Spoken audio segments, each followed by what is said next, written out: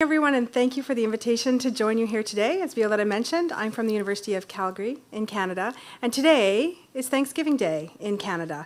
So as my friends and family at home are preparing to think about cooking the turkey later today, I'm thankful to be here with all of you and for all of the preparations that you made, both with us and behind the scenes. As Violetta mentioned, today I'm going to talk to you a little bit about a different topic than usual. Often I talk about plagiarism, but today I'm going to talk about an extension of the research that I do on fake degrees and academic fraud. So the provenance of this work comes from a book that I did together with my colleagues Jamie Carmichael and Helen Petherick on fake degrees and fraudulent credentials in higher education, as well as the Handbook of Academic Integrity, which is just being finished up in its second edition, now available. It's available online. Hardcover will come out next year. But mainly I'll be drawing from the work that we did on fake degrees. And I want to give a shout out to two of the major collaborators from that work.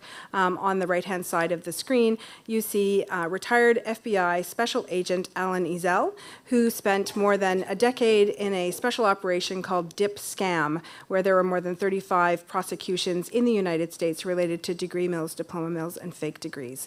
He's an expert in this area. He contributed to our book. And I've often said that the work that we do in academic integrity is transdisciplinary, meaning that we tackle wicked problems that no one scholar can tackle by themselves or even together with people from their own discipline. We need to extend our research to include professionals, higher education professionals, as well as industry, government, and in this case, law enforcement. Learning from Alan Ezell was like taking a master class in fake degrees. And then to my collaborator, Jamie Carmichael, who's an associate registrar in Ottawa at Carleton University. So we began our collaboration together about 3 years ago and continue to learn about this field, which I think now fake degrees and fraudulent credentials needs to be part of the conversation on academic integrity. I'm hoping by the end of our time together, you'll agree with me. So this is a little bit of a timeline. It's difficult to see, but I'll give you the highlights. This is a timeline of academic and fraud credentials in North America, dating back to the 1880s, when fake degrees were first identified by the U.S. Bureau of Education as diploma mills being a problem at that time. And then the first international diploma mill was discovered 1916 again in the United States. And I'm drawing from the United States here because we don't really have much evidence from my country or globally until after that. Really, this field was first identified by the Americans, and we built on the research that they started doing. 1939, the first known scholarly article on contract cheating came out. It was called ghostwriting at the time in a small journal, but basically someone was interviewing a ghostwriter and talking about how he ran his business that at the time included 6 typists in a small apartment working out of New York City, which at the time would have been considered quite an industry. Then we move into some of the research that was started in the US with Bowers' survey starting in the 1960s. Then in Canada, we start to identify term paper mills that had come up from the eastern seaboard of the United States. They came up to Canada in the Toronto area in the 1970s. By the 1980s, Alan Ezell and his team started Operation DIP Scam that ran from 1980 to 1991.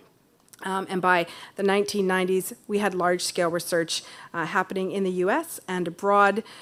And really, the internet started to catalyze the fake degree industry and the commercial academic fraud industry. Fast forwarding to the 2000s, many of you will know, Thomas Lancaster and Bob Clark coined the term contract cheating, and then the research really started, catalyzed by the Australians in the 2010s. And then in the 2020s, we're starting to connect the dots. So I'll begin to connect the dots, and I think that Kane will continue that in his presentation. But there's your really quick timeline of fake degrees, at least in North America. Maybe I can issue a challenge and say, what's this timeline look like in Europe? Maybe that's a project for someone here to take on. And what was the first time in Ireland that you might have identified fake degrees and fraudulent credentials here? That might be something for you to take forward as part of your work. So we now have more than 100 years of evidence, mainly from newspaper reports and government documents, government reports and so forth, that contract cheating and degree fraud have certainly existed in North America. I talked about connecting the dots in 2020. So 2019, Alan Ezell and his colleagues wrote an article called Academic Fraud in the World's Largest Diploma Mill. It was published in a professional journal, not a scholarly journal, called College and University it's restricted. That journal is restricted to folks who are members of an association called ACRAL, and that's for college and university registrars in the United States and Canada. I even couldn't get hold of this article because I'm not a registrar. So I actually went to our university registrar and said, could I get on our institutional roster so I can, be part of this for the university? And so I could get my hands on the article, and I was allowed to. But there was no way for me as a scholar to access this article any other way. And when we were starting to do our research, one thing we found by working with, for us, it was CMEC, the Canadian Ministers of Education. They said, we have reports, and we'll share them with you, and you can't share them. They wanted to keep the information close in. And by doing our book, we've sort of opened the can of worms, if you will. But in that article in 2019, Alan Ezell and his colleagues published about the blackmail that happens when a company who sells you a fake degree says, we're going to continue to charge you because if not, we'll tell your employer that you've got a fake degree. And that echoed what had happened in Australia in 2020 when John York and his colleagues at Curtin University published their first article on blackmail and contract cheating. The same thing happening with students and contract cheating around the blackmail. So those two articles were published a year apart, less than a year apart, opposite ends of the world. And through conversations with both Ezell and John Curtin, we were able to see that neither one of them knew that what the other was publishing. And John York and his colleagues published in a scholarly journal. Alan Ezell, as a law enforcement professional, doesn't read those. So really, these two parties didn't know what the others were doing. So our team was able to start connecting the dots and saying, law enforcement's doing one thing, scholars are doing another thing, opposite sides of the world. Now we need to start having the conversation as a community, and what does this mean? This is the highlight from our book. We brought it all together in our introductory chapter. We've got different chapters in the book on contract cheating, fraud in American varsity sports. Some of you might have heard about the Operation Varsity Blues scandal that happened some years ago with parents and others taking part in admissions fraud in the US. So to synthesize our whole book, don't buy it, you've got the overview here. We were able to make concrete connections between degree mills, and the term degree mill and diploma mill are kind of contested. Who does what and who sells what? We're not talking here about low-quality colleges or for-profit private colleges. We're talking about the organizations that sell you a degree. And if you happen to be on certain social media platforms, like Pinterest, for example, which is where I started to poke around and find these things, you can go on Pinterest, put in fake degree. You can get to a site where you can order a fake degree from not only a particular country, but a particular university, in a particular field, from a particular year, fully customized, and sent to you, mailed to you within a couple of days. And the cost for those started at about $300 US. Alan Ezell focuses mainly on a company out of Pakistan called Axact, and he estimates that that organization is worth tens of billions of US dollars. That's billions, be like Bravo. And that they also operate in a variety of different kinds of fraudulent documents, reference letters, transcripts, etc., also driver's licenses, passports, and a variety of different kinds of identity fraud. So the degree mills that are out there are operating at a global scale, with the US and countries in the Middle East being their largest customers. Not to say that you would be exempt here in Ireland, but to say that this is a global industry and the players are operating mostly online. It's very sophisticated as some of the contract cheating industries. And it was through Alan Ezell that we were able to make the connection between degree mills and contract cheating, because he had mentioned in another one of his articles that these companies, they're out there to make money. They've got a variety of product lines, as any big companies do. They also would provide things like, he called them reference services to help you write your essay paper. And I said to Alan Ezell, I said, that's what we would call contract cheating. And he said to me, ma'am, I don't know what contract cheating is, but I know what organized crime is, and this is it. And he, again, connecting the dots for us. So the same companies will continue to provide things like exam proxy services, student course proxy services, and in some case, we're starting to extend this now to international recruitment. I'll go to the bottom corner now and talk about admissions fraud, because again, the same companies that might sell you fake degrees, fake transcripts, send in a fake student to write the exams for you. We'll also provide testing proxies or fraud services before students ever get to our campuses. So for example, the services where they might hire someone to go in and write an English language proficiency exam for you on your behalf. 2 of our chapters in our book were written by individuals who had previous roles with some of the largest English language proficiency providers in the world. They had had to sign non-disclosure agreements, so they were not allowed at any point in their lives to talk about specifics or under the possible threat of legal action. But they told us that fraud is rampant in English language proficiency testing all over the world, and a couple of their chapters sort of highlight key high-level things because they weren't allowed to talk about specifics. So leading into this as well would be the corrupt educational agents, of course, that work overseas to recruit our students and then would help them by providing the services around English language proficiency testing, standardized achievement testing, fraudulent or tampered diplomas, transcripts, and so on. A more tenuous link that we're starting to make the connection to now, but it hasn't been as clear, is scholarly paper mills. So folks who work in publication ethics and research integrity will be most interested in this, that these industries are very likely connected to the contract cheating industries. So if someone is engaging with these companies when they are a student, that type of fraudulent behavior is possibly likely to continue once they become academics. So the idea is to start nipping this in the bud early in the process before it becomes a normalized behavior for students. Of course, not all of our students engage in this kind of behavior, but we have now been able to clearly connect the dots and show that a term paper mill is not just a term paper mill. There are boutique outfits that only offer specialized services. There are some mom and pop shops, as we would call them, that will sell you a fake degree on the side, but there are also global industries that will engage in what we will call, in Canada, the full meal deal or the full service model, providing fraudulent services across the board.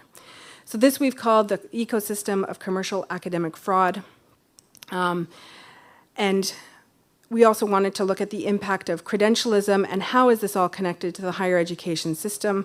We wanted to know about the correlation between credentialism and credential fraud. Cree Johnson's a legal professor in the United States, and she said that credentialism happens when the employer pretends to need a degree and the employee pretends to have one. I'm not sure what it's like in Ireland, but in Canada, and a very prominent I was going to say the name of the place, a coffee chain that you might know of where you can get grand cups of coffee, you need a degree to work there.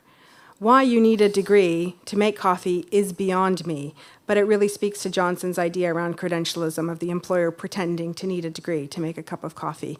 And then, of course, if you don't have a job but you need a degree, you order one from Pinterest. And then you can go get a job in a coffee shop. And then she goes on to talk about, along with another colleague who also worked out of the United States 40 years ago, master's degree being required for certain administrative jobs and teachers wanting to advance to the level of school superintendent, needing a doctorate. And I work in a school of education now, and I can tell you that we have our Masters of Education and our education doctorate programs, and indeed, not only to be a school superintendent, which would have been the case back when Arnstein was talking in the 1980s, but now you need a master's to be a vice principal of a school. And if you want to be a school principal, God help you if you don't have a doctorate. So the impact of credentialism continues to be pervasive. And here Arnstein talks about the need of, or the escalation of credentialism happening because employees wanting to obtain degrees to elevate the perceived prestige of the organization for which they work, for external and professional bodies, because employees actually need the credential. They don't need it to do their job. And so this continues to be pervasive. Looking at the citations here, the parenthetical citations, and how long ago they were. 40 years ago we were talking about this, and now we're just starting to connect the dots. So, given that we've got limited time today, I wanted to share with you some key highlights from the book. We know organized global industry, organized crime, as told to us by an FBI special agent who's now retired. We know that there's some indie operators, freelance operators, small mom and pop shops, but more pervasive, more concerning are the full service organizations that operate across borders, mostly online. And Alan Ezell has told us that this industry, including contract cheating that we've been able to put together and the fake and fraudulent degree, $21 billion US dollars, and probably much more. So he would send us, Alan Ezell would send us financial documents from key informants, for example, who worked for AXACT internally in the company, and would send him the information. We were not allowed to publish it because those who provided that information were at risk of physical harm, but showed us the financial statements corroborating that this was indeed the case. These companies are worth millions, tens of millions, hundreds of millions, billions of dollars. This is not a small industry. And as I mentioned, the largest markets being in the US and Middle East, but we're certainly not exempt in Canada, and I would contend that neither are you exempt in Ireland as well. So this is the scale at which we're dealing with these organizations, and they're connected. Fake degrees relate to contract cheating, relate to paper mills, very likely in the scholarly and scientific publishing area. In terms of what we learned out of Canada, in Canada, we are incredibly lax with regards to verifying the credentials of our applicants to our positions. We ran a quick survey with registrars. We only got about 100 respondents, so we've considered it a pilot. We know that the results cannot be generalizable. They are nevertheless instructive. Only 45% of registrars and registrarial staff, so assistant registrars, associate registrars, felt confident in their ability to detect faked credentials of applicants to academic programs, less than half. 87% reported that their institutions do not use an evaluation service to verify applicant documentation, either for domestic or international students. And 88% of reported cases of degree fraud or fake credentials among applicants or active student body. So the parenthetical note here is important because sometimes the fraud was not detected until after the student had been admitted and was actively enrolled. What that meant to us and what we figured out from some of the open-ended responses to our survey was, here's an example. Let's say, for example, I try to make it through a science degree, and for whatever reason, I can't complete it. I might get through third year, halfway through fourth year, and then I might be kicked out, I might withdraw, I might just not make it. The process then is that I buy the degree online, the same degree I've been working towards, and I just couldn't make it across the finish line to earn it. And then I use that fake degree to then apply for graduate school. And if someone had said to me, oh, did you take Professor so-and-so's class in chemistry? Oh, yeah, because maybe you did. Or maybe you heard about your friends who had taken that later in the program. They might have the socialized knowledge in some cases to understand and be able to answer questions, but be able to identify the fraud when students are in the program. This was 88% of reported cases of degree fraud. So we were missing things at the time of application and not catching it then.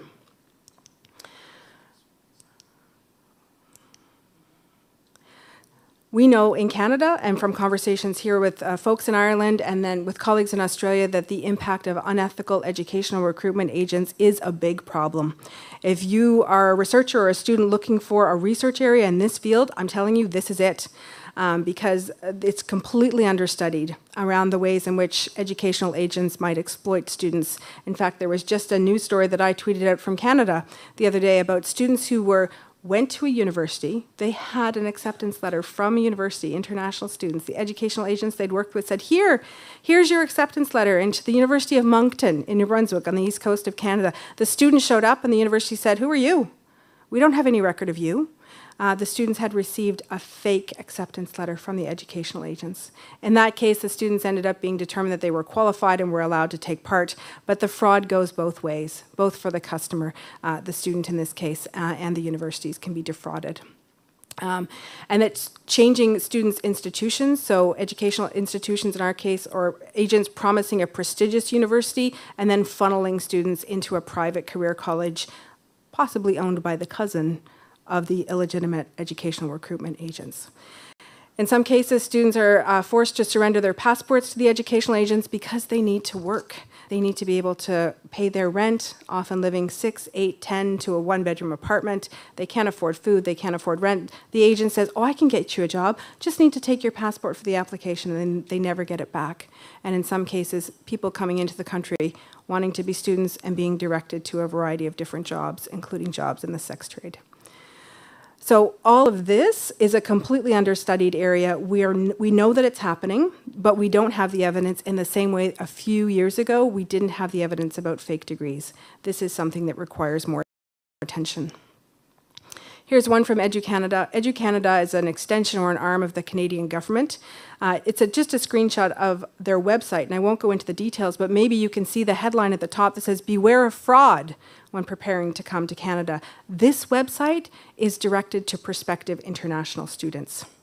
So our government is now alerting people who want to come to our country to study that they may be the victims of fraud.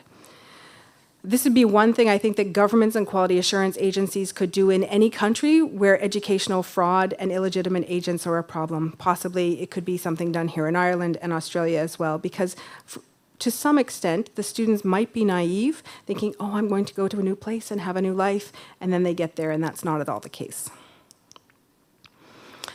Quickly touch on the Handbook of Academic Integrity. It's coming out now. The first edition was done by Tracy Bretag in 2016. This is a major reference work, meaning it's a one-stop shop for people and readers to get the newest information about the field of academic integrity. In fact, Kane has a co-authored chapter in it, and others. He's one of 112. 109 are new. We carried forward a couple from the previous edition. Reference, meaning the digital version, is available online. So I'll pull together some of the key ideas from the handbook so that you've got them at the top of your brain before we wrap up. The handbook, with 112 chapters, you might imagine, it's a massive effort. We've divided the handbook into 11 sections. We've got a different editor, section editor for each section. You can see that we cover everything from global perspectives to ethical teaching and assessment as being part of the puzzle, supporting students with academic integrity and ethical learning, student breaches, in other words, how to deal with misconduct. This is Kane's area of expertise. Contract cheating and commodification of misconduct. That's where some of the fake degrees would come in, contract cheating, term paper mills. Connecting academic integrity and quality assurance. This is something that I believe you do really well in Ireland, and in fact there's a chapter from folks in QQI in that section as well. A new section in our handbook looking at equity, diversity, inclusion, and accessibility and its relationship to assessment and academic integrity. Overrepresentation, for example, in reporting of students from specific demographic groups, something that until the handbook hasn't really been investigated. Connecting the dots between ethics in academia and research and publishing as well. Another section on the role of technology in cybersecurity. And this is where we've got chapters on artificial intelligence. Number 10 is for the graduate students and the early career researchers, academic integrity as a field of scholarship, how to do it, what methods to use, etc. And for folks like me, when I started my career and being turned down for internal grants because academic integrity, I was told, is an administrative area, not a research topic. And that when I grow up, I would get a real research area, like assessment or STEM. Someone said, you can't have a career researching academic integrity. I said, watch me. And now wanting to set the stage for other scholars who want to do this as a field of study and have a career in this. And then finally looking at academic integrity leadership at national and international levels, exploring the role of organizations such as the European Network for Academic Integrity and how do they play out and support people in different countries and across borders. So this is a brief overview. And as the editor-in-chief of this work, oops, I'll go back one, there we go. As I was reading all the chapters, I wanted to draw a through line. What was the common denominator? And at first it seemed like these were a set of disconnected chapters simply between two covers, but it wasn't the case. When I looked at all of the chapters and what bound them together, looking at what came through was a model of comprehensive academic integrity. Certainly in North America, we are obsessed with academic integrity as only a matter of student conduct. And it's true that that remains important. But academic integrity must extend beyond student conduct. Most of our students now, even if they're undergraduates, might be encouraged to include and get engaged in research and publication. Some places you need to publish in order to earn a doctorate. So publication ethics, research ethics and integrity are more and more part of student life, even at the undergraduate level. Looking at instructional ethics, ethical assessment. In our university and other universities in North America, I'm sure it doesn't happen here, we have professors that recycle assessments, right? And students come and say to us, if professors can recycle their assessments, why can't we recycle the answers? Why can't we post them on file sharing sites? So looking at what does ethical assessment mean, particularly in the age of artificial intelligence. We won't have time to delve into that today, but certainly looking at the ethics of this, because students will look to us to model the behavior. And that leads into ethical leadership and institutional ethics, with the undercurrent there being, we can't expect students to act with integrity if the institutions in which they're learning are corrupt. I'm not suggesting your institution or mine are corrupt, but you can imagine with 112 chapters from all over the world that we've got countries that range pretty high on the corruption, the global corruption index, and recognizing the ways in which corruption and fraud are part of this. And all of this leading into a key message from the handbook: academic integrity as a foundation for ethical decision-making in and beyond the classroom. Academic integrity as ethical decision-making in and beyond the classroom as a foundation for everyday ethics. This is how we can make academic integrity make sense to our students. It's not about just not plagiarizing or not cheating on exams, but rather helping them understand that what they learn in school sets the stage for what they do in their professional life and every day. And certainly when we look back to the ecosystem of fraud, we can say that if a fraudulent behavior becomes normalized, then it can be repeated past student days into professional days and literally become part of what Alan Ezell calls the long con, the person who engages in fraudulent behavior year after year after year. And this is the place to curb this. And professional and collegial ethics, of course, treating each other with dignity and respect. So this is our framework, comprehensive framework for academic integrity. This is what pulls the book together. I'll briefly mention Irene Glendinnings's section because I think it's relevant here around academic integrity and quality assurance. This is a screenshot, far too small to see on your screen, but suffice to say that Irene's led a section really drives the quality of the credentials that we award at the end. We must consider academic integrity as part of the picture. Now that may seem like common sense to everyone here today, joining us in the room and online, but I can say that it's not that way everywhere in the world. This is part of the conversation that we need to put forward, that quality assurance is not just something we do at an institutional level, it comes right down to the decisions we make every day with our students.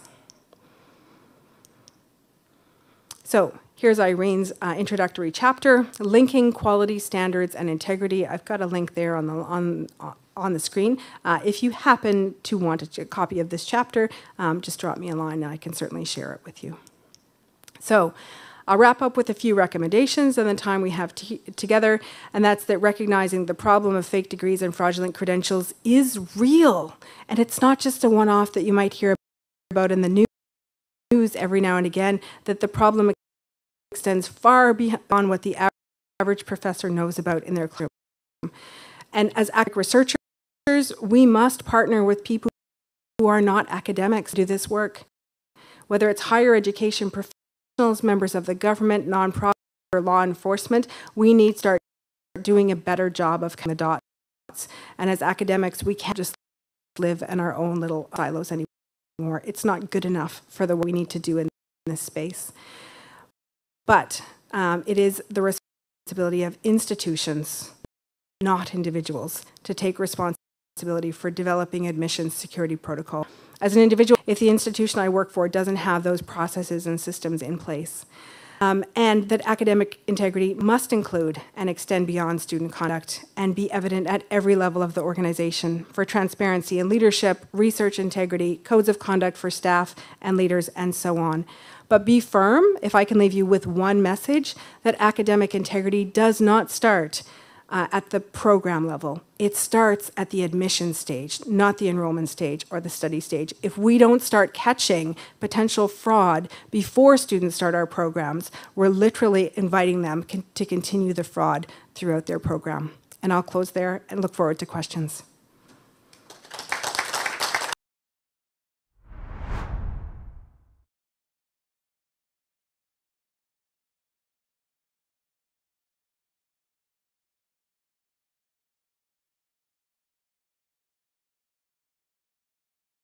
I'm going to bring us back to the poll which was opened earlier.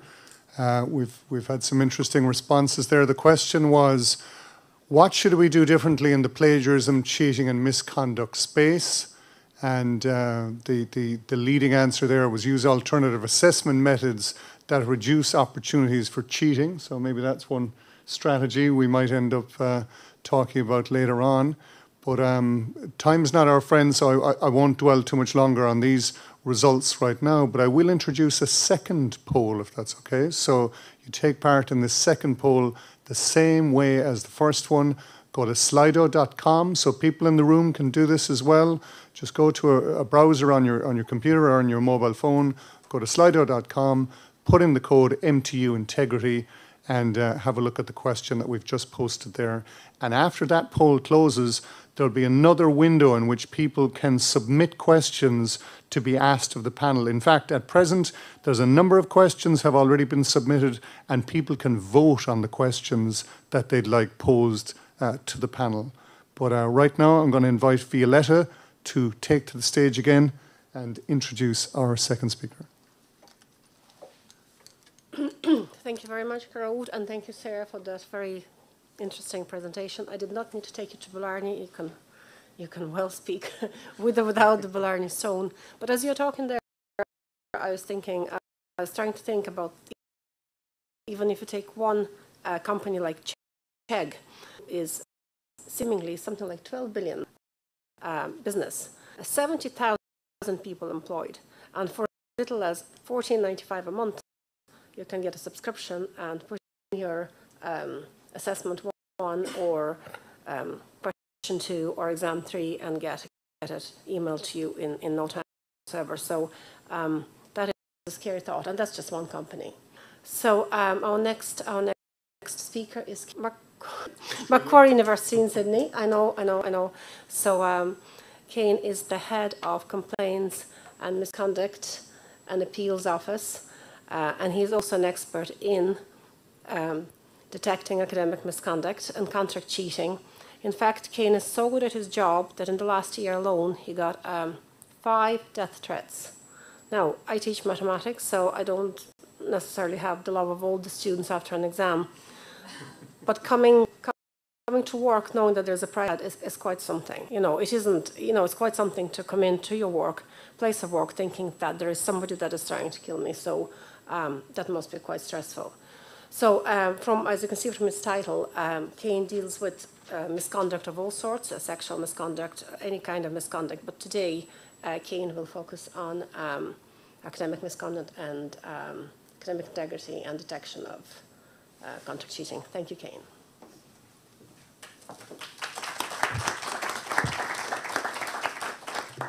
Thanks, Violetta. Among the things that, the labels that might be applied to me that I can share in polite company, the one that I think I prefer the most is that someone called me a disruptor. And they said it approvingly. And I think that while Sarah mentioned there's this focus on student conduct as the be-all and end-all of academic integrity, I think while taking a different avenue to Sarah, very much share her views around that it's not just about punishing students, it's not just about catching cheating.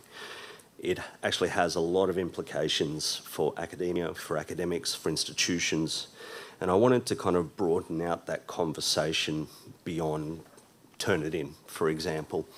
So as Violetta mentioned, I run an office that handles all misconduct across my university, and my background is I've been detecting contract cheating and investigating it for about 7 years or so. And when it's someone's job, you tend to be better and better at it. It's not something you do on the side of your desk. You can focus on it, you can think about it, and you tend to get better at it. Who would have thought? But what it's dawned on me over the years is that cheating has changed. We think about cheating like this. We think about a student walking into an exam with notes on their hand or their phone. We think about it as a transactional, incidental type of thing. It's like an error or a mistake, which I actually agree that in that kind of scenario, I still refer to things as mistakes rather than someone suffered a catastrophic moral collapse.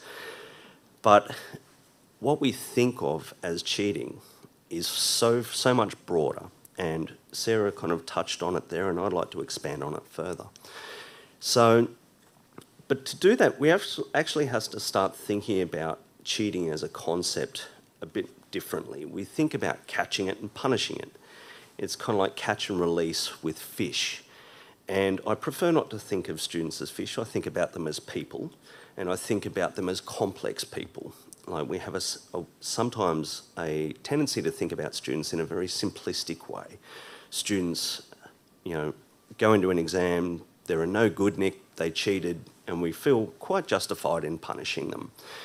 But I tend to think about it as students come in with multiple motives into academia. Some come in hyper motivated to learn. Some of them come in for credentials. A lot of students come in because society and their parents and schools have kind of taught them that this is the avenue that you should go. Some come in to gain just an idea of success about themselves. There was lots of different students. This should have been perfectly obvious to everyone, so we needed a multi-pronged approach. But the way that I think about my work is not catching students. It's to create an environment in which their learning is central, but also I'm creating pressure to act with integrity. So in other words, changing a kind of risk-reward ratio. And students have told me over and over again that when they have to think about cheating and they think about the likelihood of being caught versus the rewards they might gain, it does change the way they think about it. The other way I want to think about it and talk about it here is when we think about risk, students obviously understand that risk, but also institutions have not thought about the risks that are truly involved with allowing cheating to flourish. We've kind of considered that these certain steps we take are more than enough, and it covers it. We have an online module, and if students don't obey the rules, then we punish them, and then we can publish numbers and say we've got the problem under control. Now, what I'm going to show you is that we probably don't have it under control, almost certainly don't, and we certainly do not understand the risks institutionally that we bring upon ourselves when we fail to apply downward pressure. So another frame for this is I don't think about catching students cheating as such. I'm not particularly interested in the moral aspects. I would like students to act ethically, but I'm not a godhead, and I don't really believe that one incidence of doing something will radically change someone's life. You can kind of shift them over time, but I tend to focus on learning and where learning has occurred and where it hasn't occurred. And when students cheat, obviously, they fail to demonstrate their learning, and that's the most important thing to me. And I find it instructive when I think about what the outcomes of processes should be. Do I feel the need to over-punish? I think a lot of the times in, say, plagiarism matters, people can kind of investigate it, decide it, and consider that it was a grievous breach of academic standards. Now, when I think about plagiarism, I think that is way down the bottom of the spectrum because I've seen way at the top of the spectrum. So it kind of changes your view about what is an appropriate outcome. And you want it to be equitable as well. So when I focus on learning, I don't really have to worry about whether that was fair because I'm maintaining more of my focus on what learning was demonstrated or not. So when we think about learning analytics, we analyse VLEs, we analyse activity, and we think about how students learn. When I analyse VLE activity, I'm looking for evidence that a student has failed to learn. And I'm not looking at it through content as such. I'm non-academic, I'm a professional member of staff. But all these things are observable in metadata, and universities create multitudes of metadata. And we've done a very poor job of analysing it or even identifying it as a source of information. So when I'm looking at logs, I'm actually looking for absence of the student. The student's voice as such in their activity is not present, and that leads to insights about student behaviour. So, as I said, when we think about kind of plagiarism. We basically think that's under control, and I generally would agree. There's critiques of Turnitin as a thing, but it did change the way students thought about doing that. It did introduce an element of risk, and students obviously can take steps to try to avoid that, but nonetheless, it changed the way they think about it. Sometimes it makes it easier to do the work than copy. And so you end up with more like incidental plagiarism, a student who managed their time poorly, a student who was working too much, a student who failed to attend a lecture and was catching up in some way. And so Turnitin kind of, for all its faults, it does kind of address that. But what Turnitin really is a 2005 technology. So it shows up similarity to other things, but it really hasn't advanced us any further than that from 2005. So it's a perfectly fine response to that. But then we go to paper mills, and Turnitin does not address that in any way, shape or form.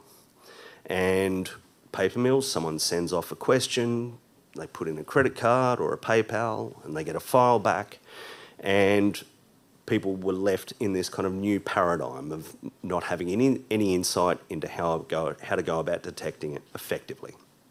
And we're still there to some extent. That bin is still on fire, which I'll show you in a moment, but we didn't ever really address that, and that term was coined in 2006. It's now 2023, and now we have AI, and that's a different problem.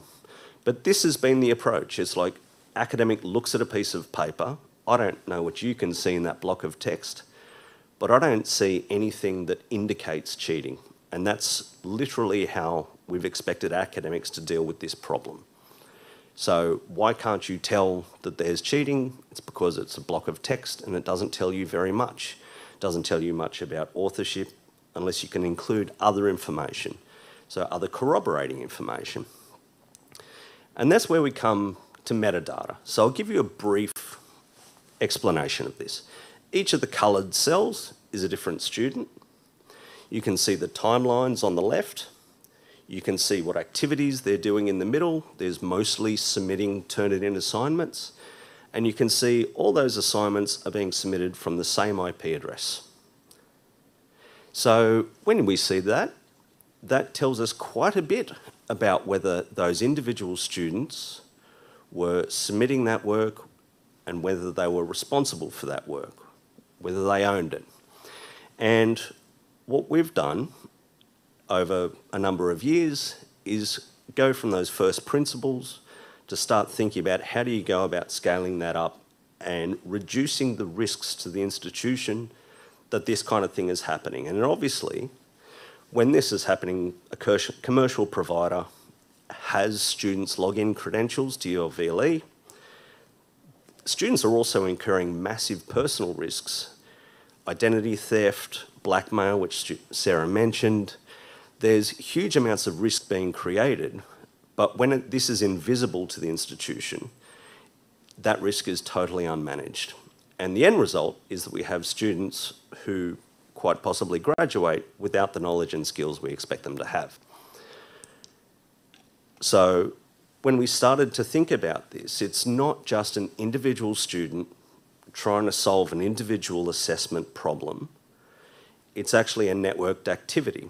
And by that, I mean, there's a number of ways to think about that. So it's connected through the internet. There's more often than not multiple students involved. So where a contractor has solved the problem in a subject for one student, there's a lot of reasons for them to go and find more students to solve the problem for, because all of a sudden they've got economies of scale. Students start to understand that other students are doing it, and that brings in more students because they, again, didn't see any risk. The rewards are quite high, and in effect you have a growing problem totally unchecked. But what we're looking for in this data is patterns, predictable, repeatable patterns. We're not using machine learning or artificial intelligence. We're literally seeing things that we've worked out manually, and then we start to think about, okay, we have 45,000 students at Macquarie. There's bigger universities in Australia. One university is almost double that size. And it's literally impossible for a human or even a team of humans to look at that much data. So you just start to think about how do we go about bringing in that data, how do we go about searching it and making it effective. So what we're also looking for is departures from patterns. As you yourselves know, you tend to have certain habits. They might change from now and then. You know, for example, I would typically be logged in from Australia, in Sydney, but at the moment, everyone would see me logged in from Cork, from Ireland, and that is a departure from my typical pattern, but it's explicable as well. So I can show that I had plane tickets, I can show that I was invited here, and it makes sense. Where when we typically ask students to explain radical departures from patterns, they are not able to provide evidence of that. And sometimes those departures are, it's literally impossible that it could have been the student. So what you start to find when you start to work this up manually is that there's hurdles, and they become hurdles of scale, hurdles of resources, hurdles of technical skill. For example, my first hurdle in this space was getting access to data out of our VLE. And then you cross that hurdle, and then you need admin level access to the VLE, and so on and so on. My technical skills, I'm not too bad, but I can't program, and so I hired a bioinformatician to do programming. These hurdles, you start to, as you go further and further into the work, you start to realise how big the hurdles are, but I think we've crossed most of them. So scalability is one. If you think about any academics in the room who've ever dealt with a misconduct matter of any sort, there's kind of usually fairly detailed processes about how to go about managing that, and they can be quite laborious. They can involve a meeting with a student, they can involve sending it off to another decision maker. You start to think about these things in the light of what you're seeing. And when I say that students are getting a subject completed for them, once they do it once, it's kind of like Pringles, the crappy American chips. Once you have one, you don't stop at one. And that's been my experience, because the rewards are still there and the risks are still low. In other words, you've had it confirmed once nothing happened once after you did it. You've kind of got a bit of confirmation bias that it's going to be fine. And so scalability becomes an issue, because what we've seen is that students will have multiple subjects completed on their behalf, and they will tend to dabble in other areas as well. So they might be more likely to engage in collusion, even if they're not involved in contract cheating, because, again, the risks are low and the rewards are high. So being able to access data, being able to have relatively smooth processes that don't involve a huge amount of different steps is really quite important when you're thinking about academic integrity policies. So the way we addressed our particular problem, because I can't imagine that Ireland is significantly different to Australia. You know, we're all English speaking, we're relatively wealthy, we have a lot of the same attractors and a lot of the same reasons that students go to uni in the first place in our countries. But we started to see more and more of this. And so, as I said, I hired a bioinformatician. His name is Sean Lehman.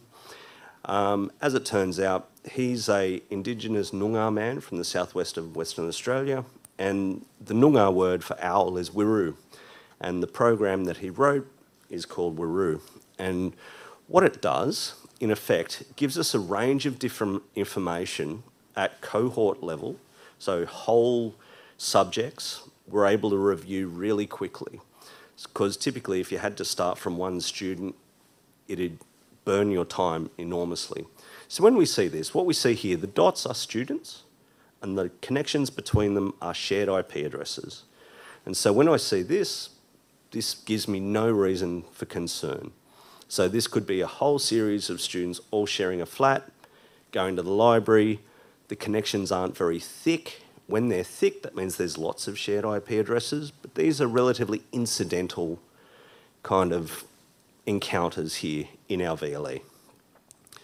But when you see this, this actually gives you a completely different picture about the types of activities that are occurring in your VLE. So as I said, the thick lines are multiple shared IP addresses, and the thickness of the cluster means that more students are sharing more of those IP addresses. And when you think about normal behaviour, or even vaguely predictable behaviour, that's not very normal as such. As I said, people tend to have habits. They tend to work from uni, they tend to work from home. There will be occasions when they go and hang out with their friends and study. That's all perfectly normal. But having connections to 50 or 60 or 70 other students across many different networks, many different unique IP addresses, these things tend to throw up other questions. So we can get a very quick visual guide to whether we think we have a problem in a unit. And we can start approaching it from a risk-based approach rather than a reactive approach. When I receive something from an academic, I'm reacting to their concerns, where I can take a systematic approach. Which of our degrees do we consider the most crucial to our well-being, to our reputation? For example, professional degrees we might consider are more concerning to the public, to regulators, to government, and so we can start looking at those units first and then make our way systematically through the entire offerings of the university. As I said, they come in lots of different forms, but you can instantly see the difference between unconcerning behaviour and really concerning behaviour. And I haven't even made this as scary as it could be. When you start to pull out these students and you can see how many students they're connected to, it's not impossible, but it's highly improbable that you would have that many connections to that many students, repeated throughout the whole cluster. So we're able to take a cohort-based risk approach. And so one of the outputs of WIRU network diagram, another output is a cohort risk score. So in other words, we're able to look for certain behaviours to see how often they occur and identify students within that cohort, or even the percentage of students in that cohort that we consider problematic. If there's 2 students, that's different to when there's 42 students. And so we're able to kind of prioritise our work and prioritise the think about it. So for example, when we can see that there's significant risk in a cohort, i.e. significant risk in a subject, we can start looking at the assessment in that subject to see whether that's contributing to the issue. And we've quite often found that that's the case. For example, uninvigilated online exams, they are a risky approach. And so we can start to contribute to assessment design rather than just punishing students. Among the things we're looking for, and we look for more than this, but when we can see multiple countries accessing a student's account in our VLE, and there can be perfect for that, by the way. A student is on holiday at the start, they come back to the country and complete the semester. That's perfectly acceptable. And we can look at that pretty quickly. But use of lots of different VPN addresses, again, people tend to be a bit predictable. You don't do random things for random reasons, randomly all the time. You tend to just have preferences. We also see significant differences between non-assessment activity and assessment activity. And what we'll see is VPNs being used to complete assessments in the hope that that obscures the identity of the user on the other end. But again, it's statistically analysable. And what we've also seen is impossible travel. So by that I mean, if you have 2 clicks close by in time in the VLE, one from Australia and one from Ireland, there is can fly you around the world. So there's no way you could actually explain that logically. And beyond that, the third output, once we start identifying students at risk, we can start doing deep dives into their entire VLE activity. We also combine this with Turnitin authorship data, i.e. just simple metadata from their submitted documents. And what we'll find is that when they're getting assessments produced by a third party, they're not necessarily changing the name back to Kane Murdoch. And so you'll see a range of different software being used, and a range of other indicators from that. So we're able to provide corroborating information and not just, I hope this is enough to get us over the line. And we can do that for any given student in about 5 minutes. And so it really means that our resources on my team, I have 5 people in my team, but there's plenty of unis who have 0 people in a team. They have no team. And so you can start thinking about how to use that team's resources effectively to manage risk rather than simple punishment.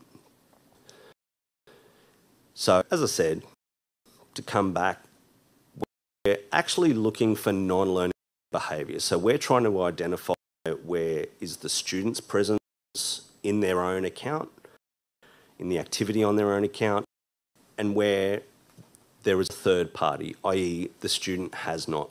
That's the kind of I find most helpful in terms of the work. I also find the correct outcome because, as I said, unis have a tendency to punish, and I think it's a bit self-defeating because students kind of feel it's a bit unfair, but we feel justified because they cheated, and I understand that impulse.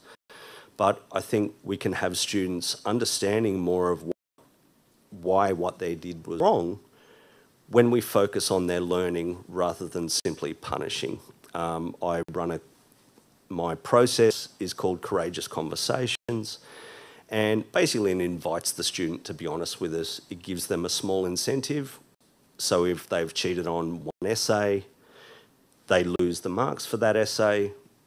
But if they're honest, it doesn't extend beyond that. So it incentivises them to a certain extent, but it still retains the focus. If you didn't learn, you can't get any credit for that learning.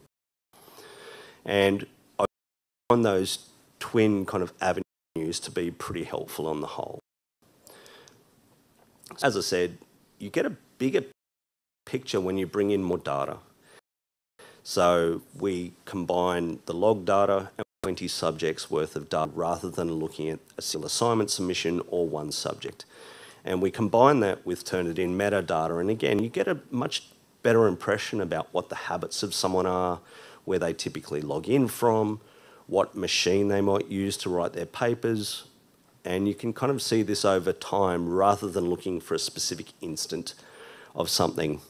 You get a much bigger, wider picture. If I refer back to that text, that gives you almost no visibility of the provenance of that work, and where our view is that we can see whether a student was engaged, wasn't engaged, whether that assignment submission was a departure from their typical patterns, and it gives us a lot stronger insights. And the last part, and again, this was another hurdle. When you have people who typically don't have a very deep understanding of contract cheating, and people struggle to quantify it, people struggle to analyse that much data, and that becomes a next hurdle. And so what we've done is actually made it so Wiru actually produces a objective, fact-based report.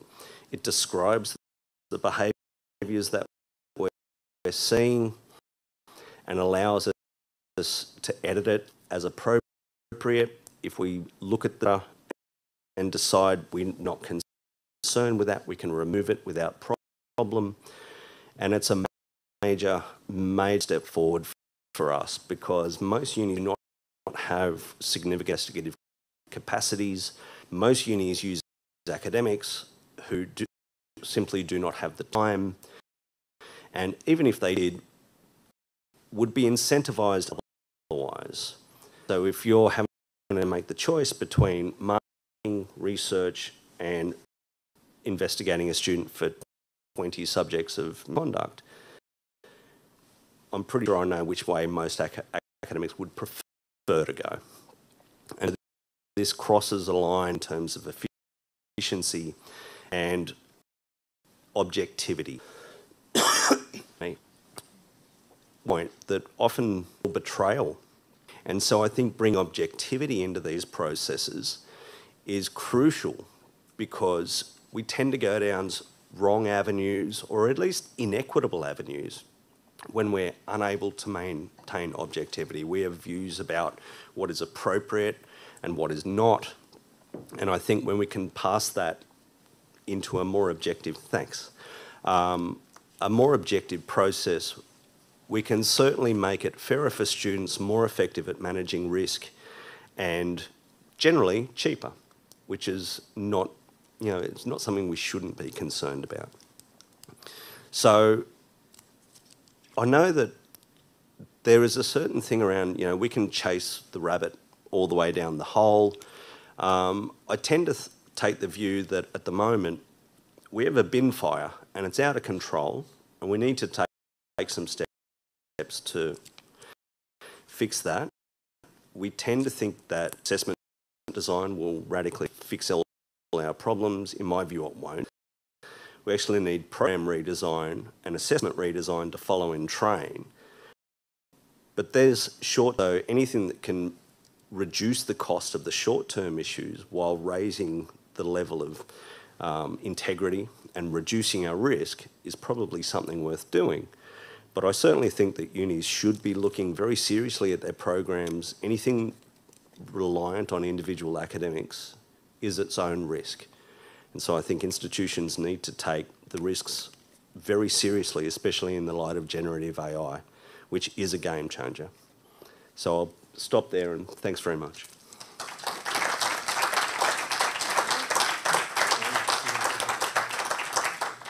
Thank you very much. I think it's yours, Kane. Okay, so we had a second poll there. What do you believe is the biggest current threat to academic